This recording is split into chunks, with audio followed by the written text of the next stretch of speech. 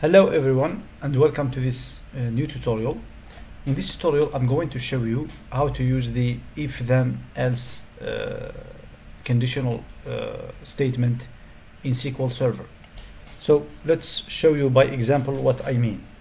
Here I have SQL Server Management Studio open and it is connected to a local instance of SQL Server. And I have here the sample database AdventureWorks. So if I expand this, go to tables and then go to the product table and do select top 1000 rows. If we look at this column, for example, it's all zeros and ones. Okay, so it's like a binary type of column. So let's say I want to see instead of 0 I want to see no, and if instead of 1 I want to see yes. How to implement this? So first let me customize this query a little bit. So let's remove everything after the column make flag. Okay, let's run this query again. Okay, so how to change this query to see no instead of 0 and yes instead of 1?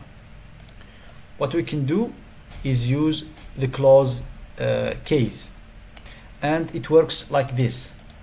So case when make flag equals 1,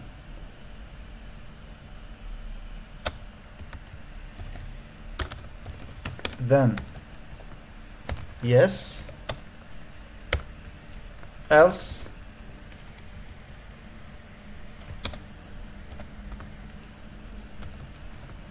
no, and and finish this by the keyword and. Okay, so if I run this again, basically what this means is that when make flag is equal to 1 I want to see yes, and when it is not equal to 1 I want to see no. So if I run this again, as you can see, I see here no, no, yes, no, yes, etc. If you notice here, the column name here is no column name. In order to give this a name, I can put this between parentheses like this and then say as whatever you want for this column. For example, I'm going to call it my column.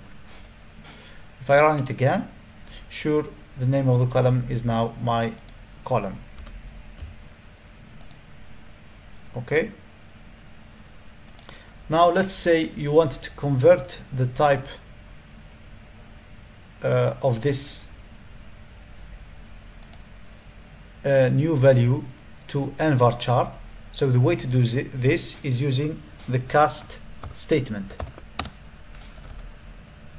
So you do cast, and then here just before the closing the parenthesis you say as n varchar.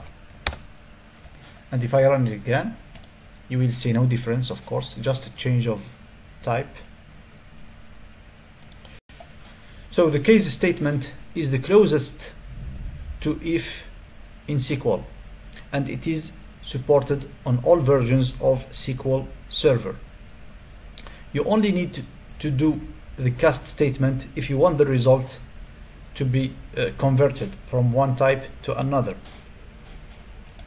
Case statements can be embedded in other case statements and even be included in aggregate functions. I hope this video has been helpful for you, and thank you for watching.